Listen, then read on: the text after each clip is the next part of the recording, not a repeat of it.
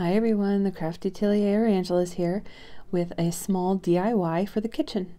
So I have just a dish that I don't use and you can find them at the thrift store, but then I just have this little towel rod thing that is also trash, and this is going to be a paper towel holder.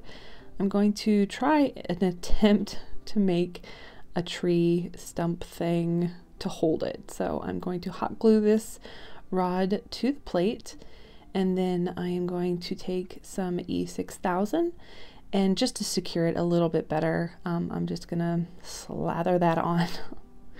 So here it is, and it really is secure.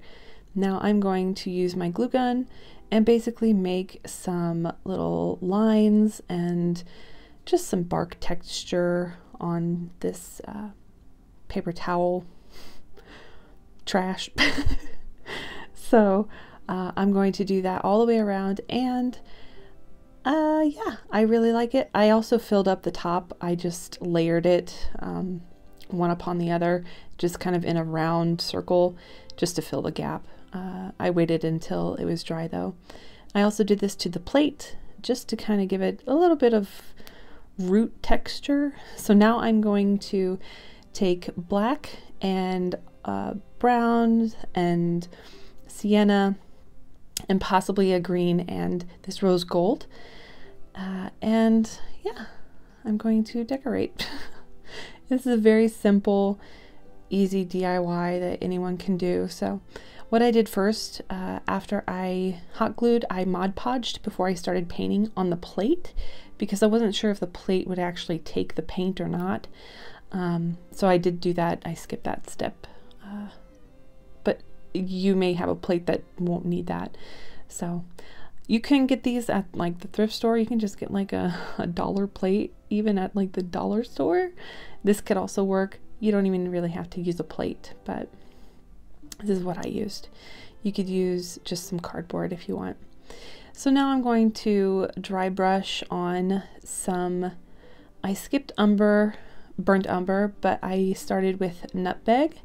So I'm just doing a very heavy dry brush of nutmeg all the way around and onto the stem part of this DIY. Yeah, so now I'm going to be taking that same nutmeg with some white, because I was too lazy to get out a tan color. So I just made my own tan and I just kind of dry brushed that on very lightly over the texture part that the hot glue made, all the way around and all the way to the top. So you can see the root structure and all of the texture all the way around. I also dabbed on some green just with my sponge. And now I'm going to take the rose gold and I'm just gonna basically finger dab it on everywhere pretty much. I'm just going to smear it on there. It doesn't really give a color so much because it's very sheer, but it gives a little bit of shine and it kind of pulls it together in my kitchen. So I really liked it. After this, I actually Mod Podged everything, and it took a while to dry, but it was worth it, because if I'm going to be handling this, you know, with my paper towels all the time, I wanted it very, very durable. So that's why I went with the Mod Podge all over, very, very liberally.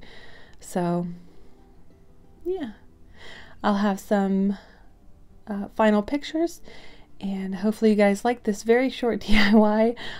It was just something that I needed in my kitchen. So thanks everyone. Bye.